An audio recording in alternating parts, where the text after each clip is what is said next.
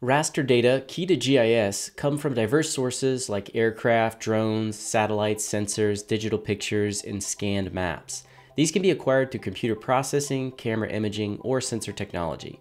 To gather raster data from aircraft or satellites, sensors capture information about the Earth's surface, a method known as remote sensing. This allows for various types of raster data, including continuous data like elevation models. Rasters are grids of pixels arranged in rows and columns, representing data like image reflectance, land cover, elevation, or temperature. Pixel values can be positive or negative, integer or floating point, and can indicate data absence with a no data value.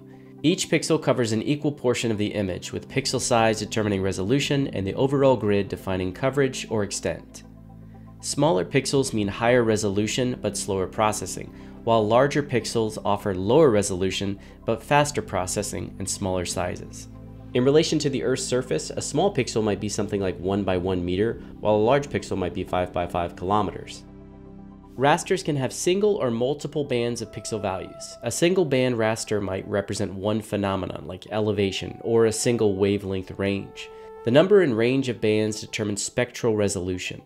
Multiband rasters can cover visible and non-visible spectra, including infrared or ultraviolet. Users can display single bands or create color composites by combining RGB bands, similar to standard images. Satellite images typically feature multiple bands representing various wavelengths across the electromagnetic spectrum.